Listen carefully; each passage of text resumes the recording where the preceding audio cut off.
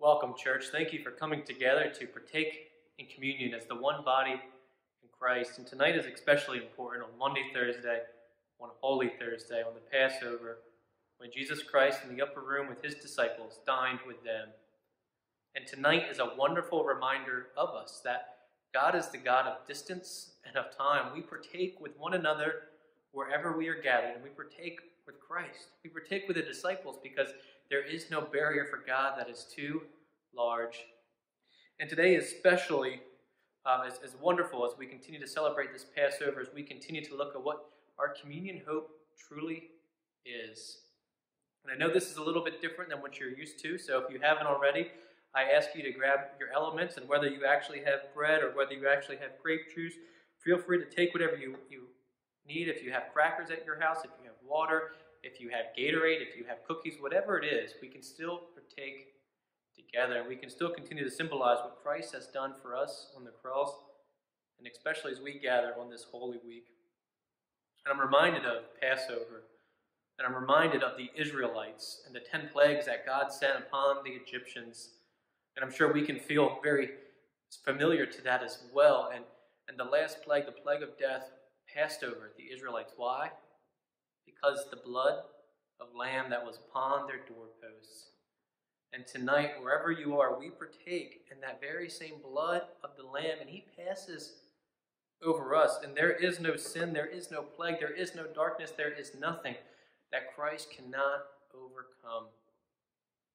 And we come together and we celebrate that. So as we begin to prepare our hearts for communion, as we prepare our hearts for what God is doing and working right now, I'm going to invite you to a time of just meditation. And we actually have a piece prepared for Misty that I think we're all going to enjoy as well. So if you would just take this time to pray, to examine your heart, to prepare yourself, and to enter into worship.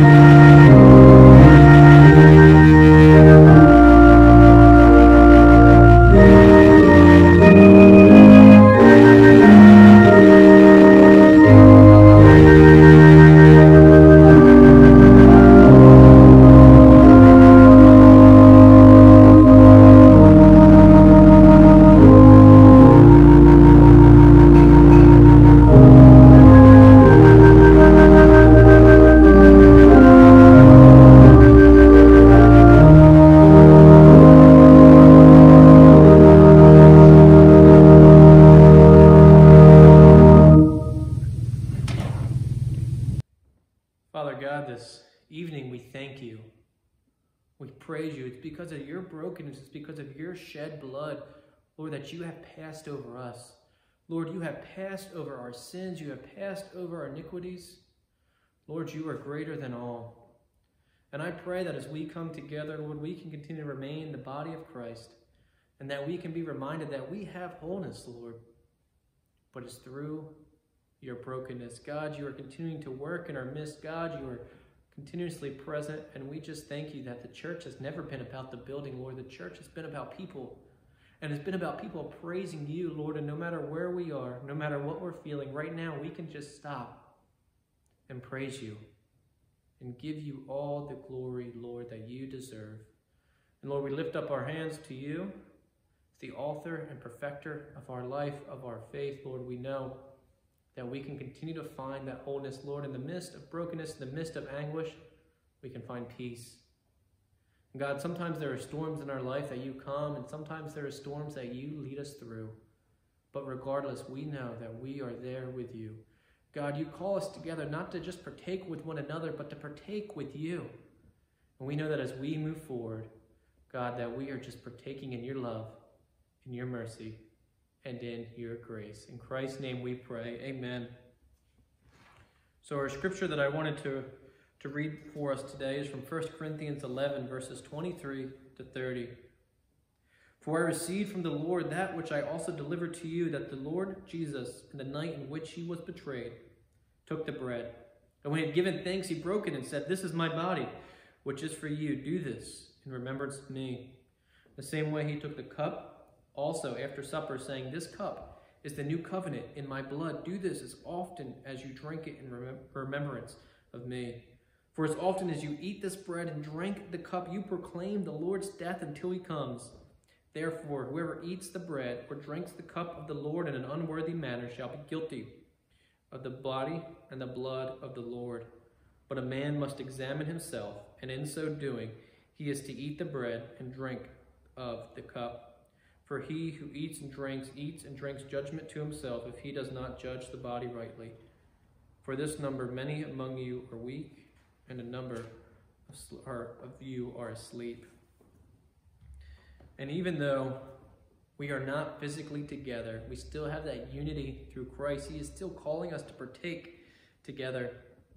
And he gives us the control, the perfection, the peace, not through our situations, but through him. Our greatest sense of control is when we completely give our control to God. And that is why we celebrate in brokenness, because it's through brokenness that we have wholeness. It's through the ashes that we have beauty. And it's through Christ's tribulation that we have peace. And I was thinking of what I wanted to share for us on communion, and one thing I was thinking of is that Christ did not suffer just for us. He suffered as us. He suffered as humanity did as well. Jesus enters into our heartbreak. He enters into our suffering as a human, as flesh himself. And this may be a tough week for the churches, for communities, for you. Here we are celebrating Holy Week without coming into the church. But we don't need to come into the church to celebrate Easter. We just need to enter into Christ. And that is what he is inviting us to do now and this evening. This church may be empty, but its people are full. And it's because of what Christ has done for us. And so now we're going to partake in the elements. And as you know, in the upper room, as Jesus was dining with his disciples, he took the bread and he broke it. And he said, "This is my body, which is broken for you. Do this in remembrance of me." And on the same night of his betrayal, our Lord Jesus Christ, he took the cup, the Passover lamb's blood. He took the cup and said, "This is my blood, the new covenant. Through this you have the forgiveness of sin. The cup of suffering is the high price of our salvation." So now if you have the bread in front of you, I just invite you to come and partake. Partake in Christ's brokenness, knowing that we have wholeness.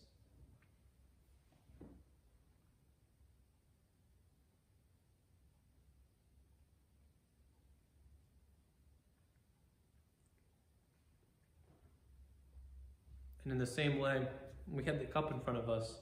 His blood poured out for us, the Lamb shed, so that he passes over our sins, our iniquities. Let us celebrate through him.